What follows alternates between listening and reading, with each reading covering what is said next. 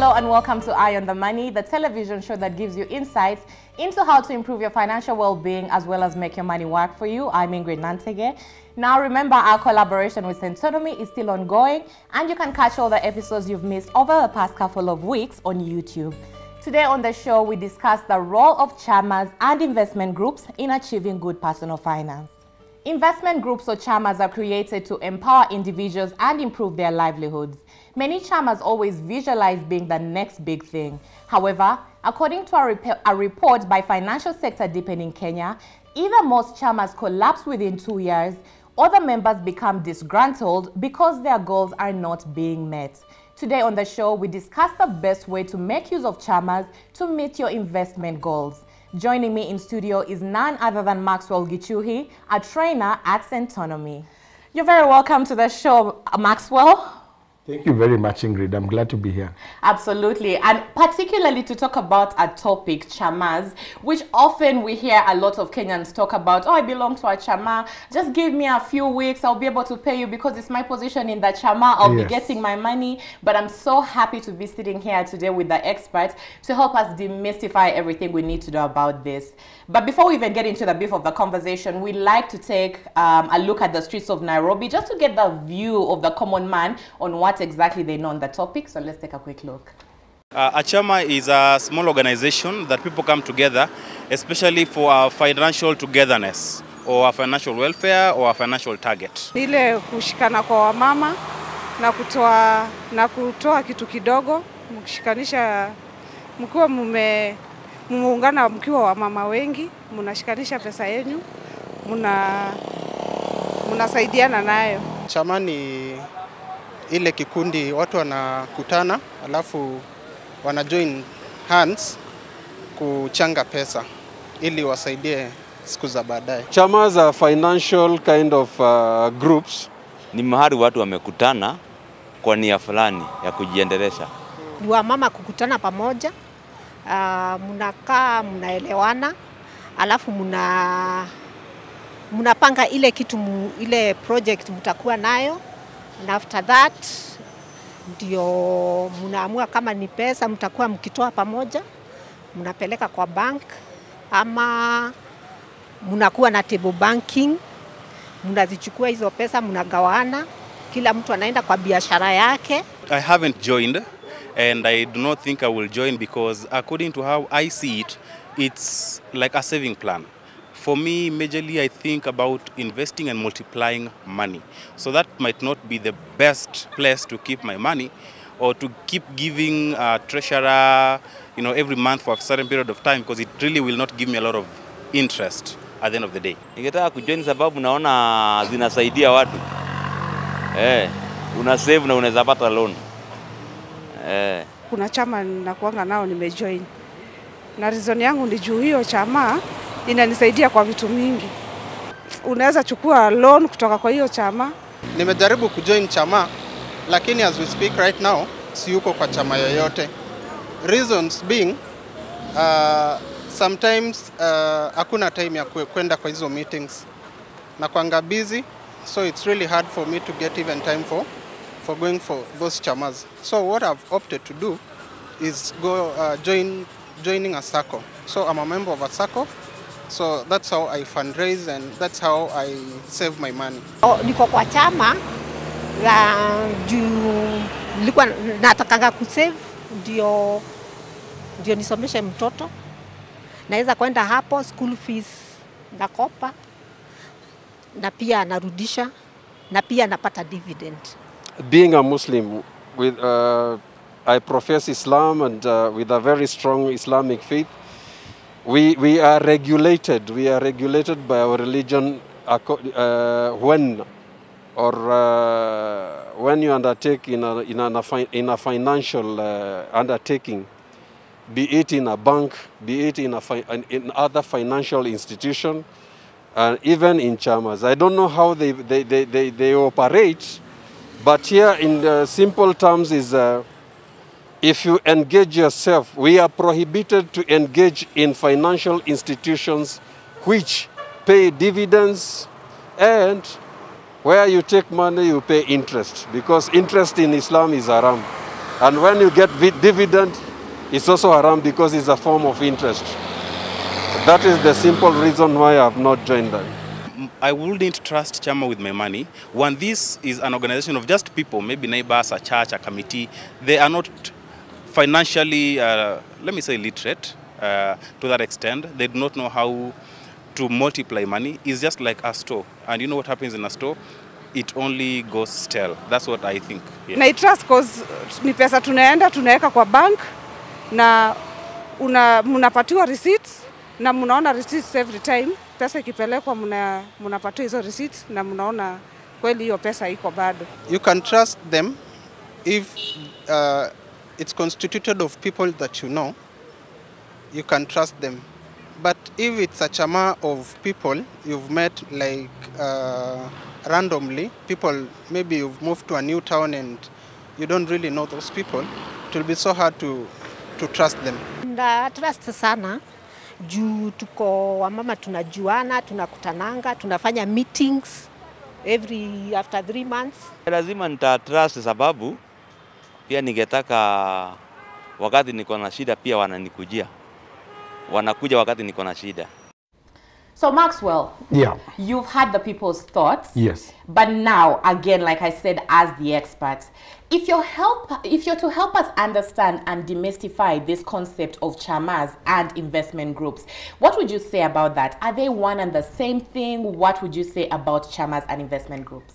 Fantastic. Let me begin by defining what commonly is known as Chamaa, right? Chamaa is when 2-3 people come together for a common objective. Now, in our case, mostly it's in regards to financial growth. We want financial growth. We want financial freedom. We basically are looking for financial benefits. So it's synonymous when we say Chamaa and an investment group because it means more or less the same. All right. Now, we have Chamaas who come together for the purpose of welfare. Right.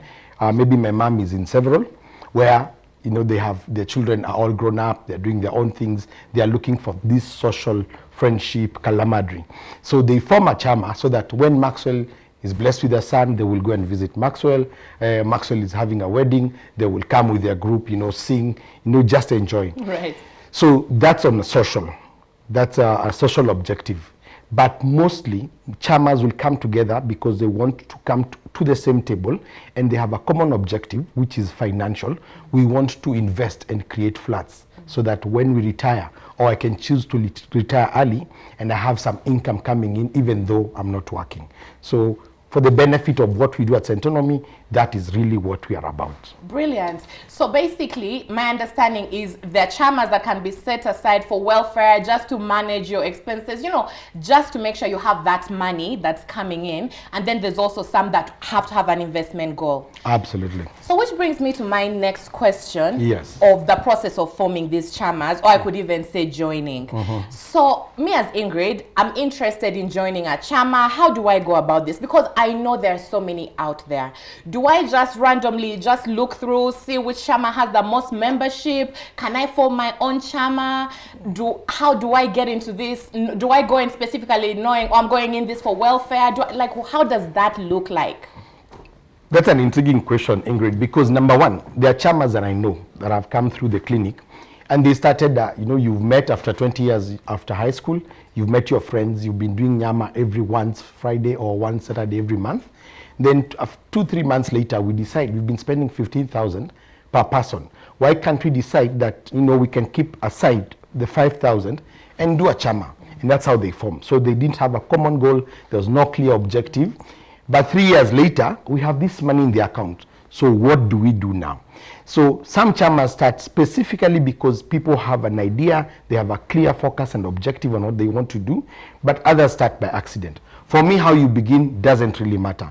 It is when we get awareness, and here is where we are today, and we decide, can we refocus? Can we have a clear objective? Can we lay down a plan, a strategy? I don't like using the big words because we scare people. A strategy is simply a plan of, we want to get here in the next 3 to 5 years. Here is where we are. How do we get from point A to point B? Right. Now, again, Maxwell, for purposes of clarity, and because you've particularly mentioned, it doesn't really matter how you start. Absolutely. Because you could get into a Chamaa and it ends up really, really working for you. And when you look back, it's such a great decision. Yes. But still to understand, if I'm in the position whereby, really me, my goal is I want to own land, right? Like, I'm really, in my head, I know exactly what it is that I like. I've been advised there's this Chamaa that's existent. They're also into investments. So I'm really sold and it looks good. However, when I get in, maybe we are not quite on the same page in terms of the goal, right? Yes. And then they're looking for maybe something else that's not a goal. Would you advise that, but like I said, it's a working Chamaa, it makes sense, and maybe next year that goal could be buying land. Would you advise that I stick it out, or should I find a Chamaa that really fits into my needs? Does that make sense? It does make sense. Right. And I want to say something, Ingrid, about Chamas. For anyone who's in a Chamaa, if that Chamaa is not doing what you can't do on your own, then there is no need for it, okay? We go to a Chamaa. I won't join a Chamaa, Ingrid, because I want to buy quarter an acre, because I've bought quarter an acre. I want to get into a Chamaa where we're saying we can get 20 acres, and if we split, Maxwell can get 5. So a Chamaa must draw you out. A Chamaa must do for you more than you can do on your own. Now, that having been said, maybe you're looking at the criteria. Why should I join this Chamaa? There are 3 pillars we talk about at Centonomy. The first one is consistency. A Chamaa ought to be consistent. A Chamaa must be consistent for it to thrive and grow. The second one is committed. Are the members committed? Rarely, Ingrid, will Chamaa collapse or cease to exist because people didn't have money.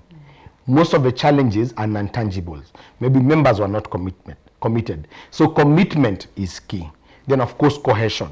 And we use a tool on personality so that you can understand yourself and understand your neighbor, so that when we come to talk about investment, I know Ingrid loves risks. Right. Maxwell is averse to risk. So can we come somewhere in the middle and agree?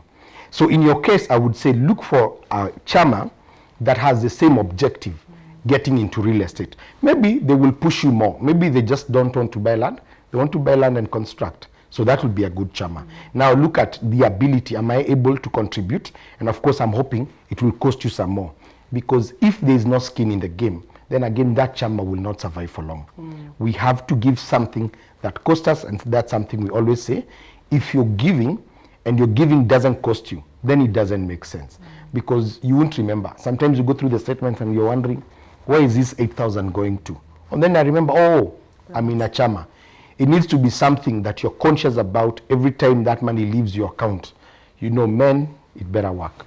Yeah. Now, Maxwell, even as we broke down the examples of Chamaas into, one that you can focus on for investments and one for welfare, I would like to ask a question in line with that, because one of the fundamentals of good personal finance is saving. Absolutely. As well. And I've had of situations where people join Chamaas, like I could say maybe this is on the welfare side, where, when it gets to your position, then that team gives you a certain amount of money. Gets to your position, a team gives you a certain amount of money. So how you use that money is really up to you. However, I've also seen a situation in Chamaas where people will say, no, it's okay, you skip my number, I'll wait for the next thing. So the question is, can Chamaas also be used as an avenue for savings? And if that's possible, how is that? Like, how can that be done? Absolutely, Ingrid. When we talk about savings, and we usually talk about paying yourself first, most people have the knowledge. But it's a tool, the process, or the path to use so that we can be consistent in that saving. So in the light of that, a Chamaa is a very good place to save. For instance, I'm in one Chamaa where all of us are businessmen. Right? So we said we don't have this retirement plan, we better come up with something for ourselves. So that forces us to contribute every month, right? So that at the end of this period, we will have invested in these assets that will generate this income. This becomes our retirement plan. So yes, in the light of that, a Chamaa can be your key to saving and being consistent. Because remember, people know how to save. But the challenge is we want to spend and then save.